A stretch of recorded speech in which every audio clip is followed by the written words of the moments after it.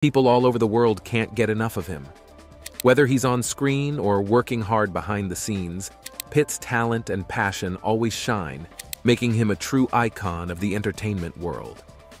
Life isn't always a walk in the park, even for the rich and famous. This guy hit a major roadblock when he couldn't get into China.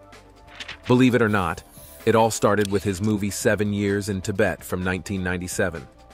The Chinese government didn't like it because they thought it showed too much support for the Dalai Lama and made China look bad.